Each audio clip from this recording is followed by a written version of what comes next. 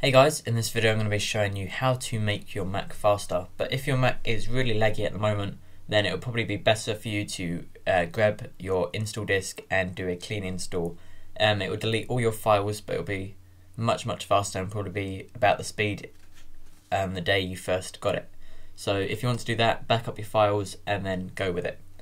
So now onto the tutorial. You're going to want to download the 4 applications in the description to the right.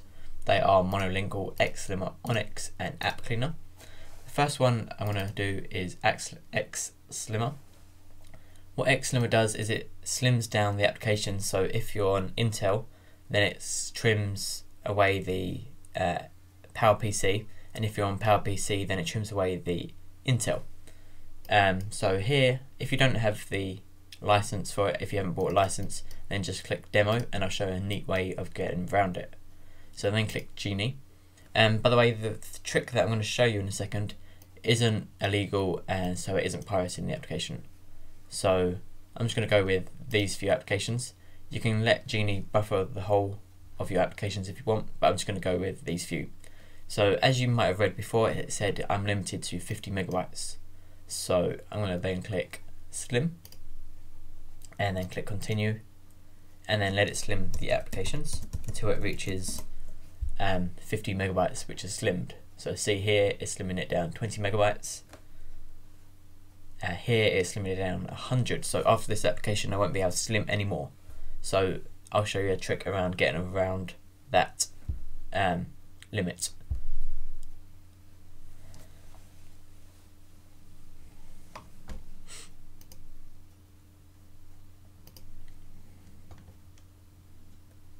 Okay, so now Adobe Photoshop is done. As you can see, I've reached the limit. So then I'm going to click Quit, then open up AppCleaner, drag it here, and then drag Xslimmer into AppCleaner, and then click Delete. But before you do that, click Copy on Xslimmer. So right click Copy or Command C, and then click Delete. So now the application is gone. Now paste it. Okay, that didn't work. Go back to your downloads and find Xslimmer. So here it is. And then click Agree. And then drag it back to your applications folder. And then open it back up again. So then here, open it back up, click No, and then use Demo, and now you have 50 megabytes again. You can use Genie again, and then slim it again. You can keep repeating this process until you've done all your applications. This does take quite a while. This probably takes about an hour to do all your applications. Depends on how many applications you have, but it is a great application. If you want to make it much faster, then just buy it. It only costs, I think, I'm not really sure how much it costs. I think it costs $10. It's not really that much, so go check that out. The second application is Monolingual. This strips the application, basically the whole Mac OS X of these languages. So you just tick them off, and then it strips them of those languages, and then click Remove. I can't show you this because I was recording a video before this, but my video stopped recording because I hit something like an hour. So I can't show you that, but it normally takes about half an hour probably to strip the languages. So once you've done that, exit out of Monolingual. Then you want to open up OnyX and install OnyX. I've already done that. And then open it up. That's the package to install the actual application. It will prompt you at the beginning if you want to install the startup volume thing. This is what I clicked before. I clicked Continue and it rebooted my Mac, hence I lost the video. So I'm going to click No for now and type in my password. So now, once you're on to the application, scroll down to Cleaning, and then go to tick all the things you want to get rid of. So I'm going to get rid of, actually, hang on.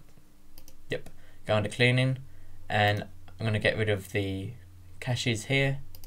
The user cache, that's fine. Yep, that's fine as well. Fonts, Yep, the cache fonts. These are all the caches, so don't worry, it's not actually going to delete the actual thing, it's just like the file to remember it, if you know what I mean. But don't worry, you shouldn't lose anything, and it should speed it up. So then click execute.